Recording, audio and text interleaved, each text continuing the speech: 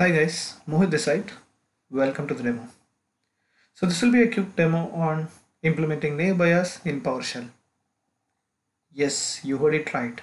Machine learning algorithms in PowerShell. So in this demo, we'll be seeing a text classification using naive Bayes. So as you can see in the screen, we have two classes, a set of sentences categorized as movie and a set of sentences labeled as sports. So based on these two data, we would reach a conclusion whether the entered new test is a movie or a sports category. So let's quickly jump into the demo. So we have created a PowerShell module for naive Bayes and I named it as naive version 1. So imported the module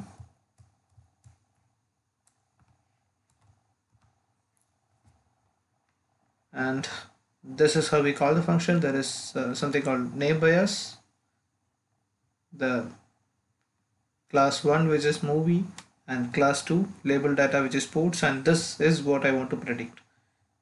It was a nice movie. Let's see what it predicts, either class 1 which is movie or class 2 sports. So it predicted as class 1 which is movie. We can have one more example here. It was an entertaining game. Let's see what this predicts.